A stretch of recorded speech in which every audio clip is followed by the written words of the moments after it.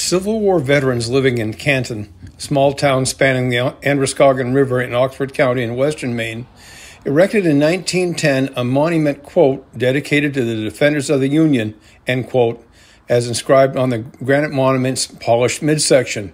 Well maintained by the town, the monument still stands in a small grassy park at the intersection of routes 108 and 140 in the heart of Canton, in front of the town's post office. The monument features a greatcoat-clad Union infantryman standing on a 5-section granite base. Inscribed on 2 sections are crossed swords and a wreath. With his right hand resting on his hip and his left hand grasping the muzzle of his rifled musket, he is a veteran, as indicated by his mustache. He gazes northeast toward the distant Androscoggin. In that direction lie the floodplain and the rich soil that attracted many early settlers to Canton.